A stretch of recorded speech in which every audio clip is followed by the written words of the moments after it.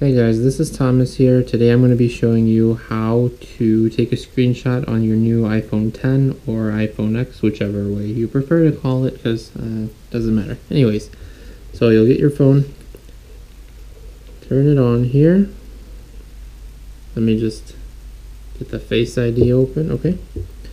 So you're on the screen and say you want to take a screenshot.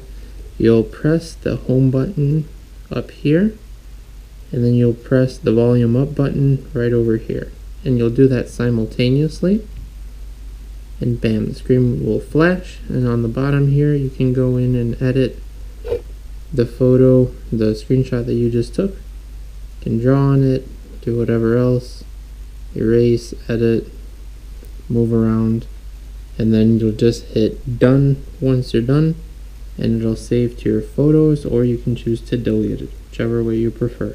And that's all there is to it.